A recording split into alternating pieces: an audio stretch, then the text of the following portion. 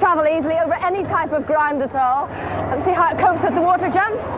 And while it might just look like a fun bike, there's much more to it than that, because it's the wide tread, high grip tires that enables it to carry heavy loads safely over any kind of surface at all.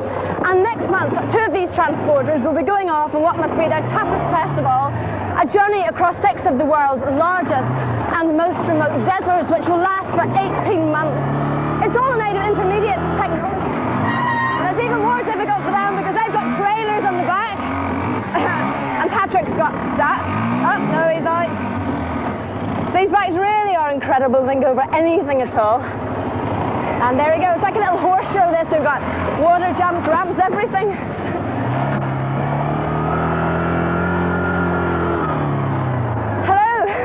Now, you've obviously been riding these bikes a lot more than I have. How much practice have you had on them? Well, we've just come back from spending 4 days at